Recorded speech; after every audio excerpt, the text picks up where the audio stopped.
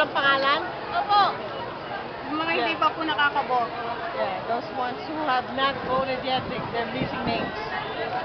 So, they're organizing. How many people? Ano sa palagay nyo, mga ilang tao kaya mga walang pangalan?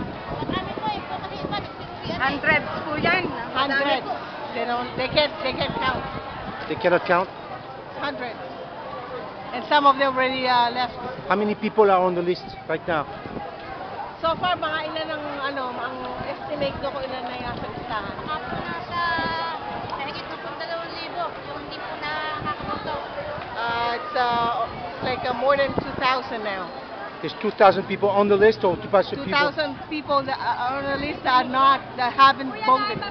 The missing names. Okay. That's natin mamaya. And what's the total voting population? Ano daw ako?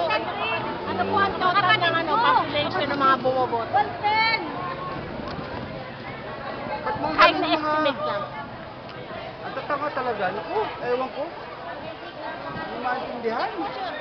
20,000, 30,000? Ilan po ba ang population ng Oo nga. Ilan po ang mga population ng mga bumoboto?